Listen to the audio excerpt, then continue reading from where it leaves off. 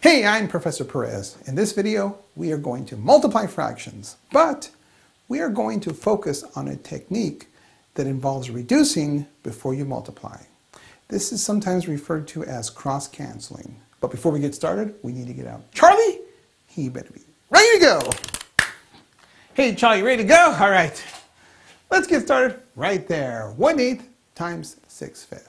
Now, notice, Charlie, we're multiplying fractions. How do you multiply fractions? Straight across the top, straight across. Very nice. But we can reduce before we multiply because the 6 and the 8 have a common factor of 2. So let's divide that out. 6 divided by 2 is 3.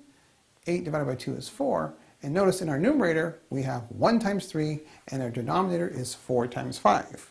Now we multiply, we get 3/20. And that is our final answer there.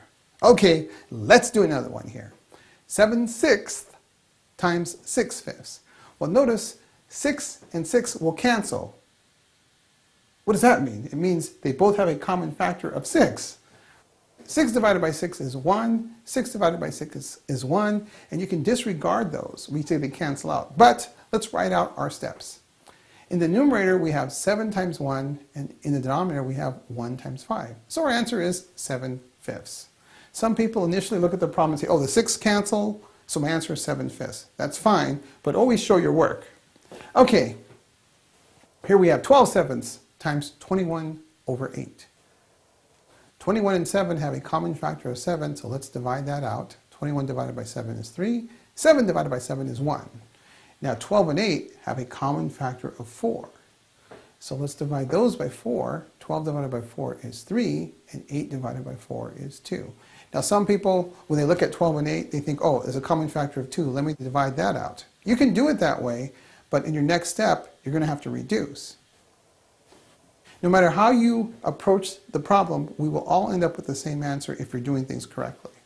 So anyway, with this problem, in our numerator, we have 3 times 3, and our denominator is 1 times 2. Therefore, our answer is 9/2. Oh, what fun! Let's do another one. Here we have 11/9 times 3/4 times 6/5. Okay, Charlie, give me two numbers that have a common factor. 3 and 9. That's right, they both have a common factor of 3. 3 divided by 3 is 1, 9 divided by 3 is 3. Okay, Charlie, are there any other numbers?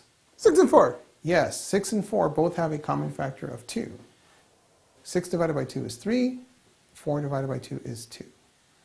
Okay, Charlie, now with this problem here, notice our numerator is 11 times 1 times 3, and our denominator is 3 times 2 times 5. Now, notice we have a 3 on the numerator and a 3 in the denominator. So we can divide those numbers out. They have a common factor of 3, right? 3 divided by 3 is 1. 3 divided by 3 is 1. And so in our numerator, we have 11 times 1 times 1, which is 11. And in our denominator, we have 1 times 2 times 5, which is 10. And so our answer is 11/10. So we had to reduce here.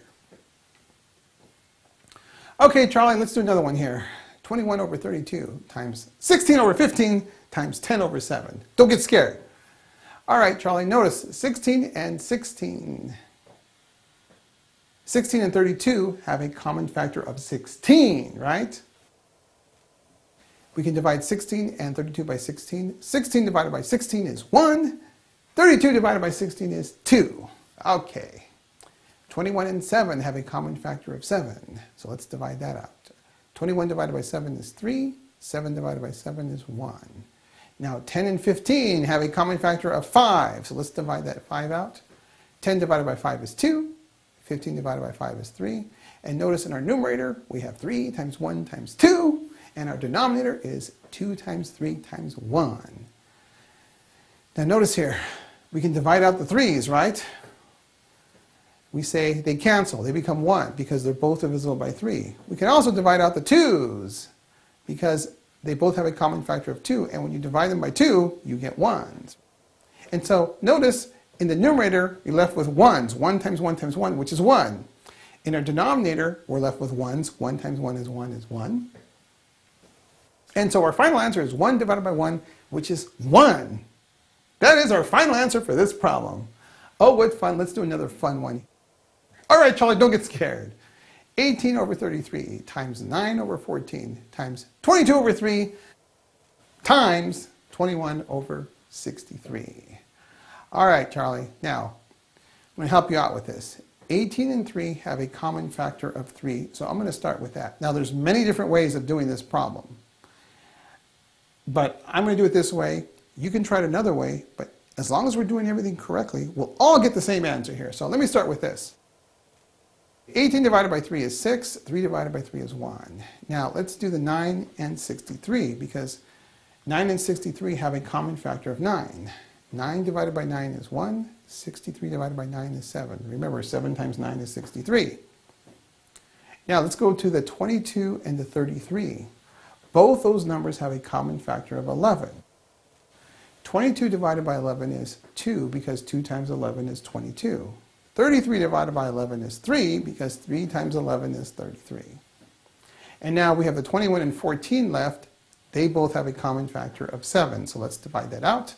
21 divided by 7 is 3, and 14 divided by 7 is what, Charlie? 2. Very nice there. Now notice in our numerator, we have 6 times 1 times 2 times 3. In our denominator, we have 3 times 2 times 1 times 7.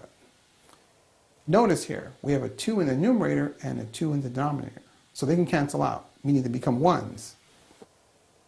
And now we have a 3 in the numerator and a 3 in the denominator. So those will cancel out. They become 1s, right? And so what do we have left in our numerator? It's 6 times 1 times 1 times 1, which is 6. And in our denominator, we have 1 times 1 times 1 times 7, which is 7. And 6/7 is our final answer. Whew. Let's take a break, and I'll see you again soon.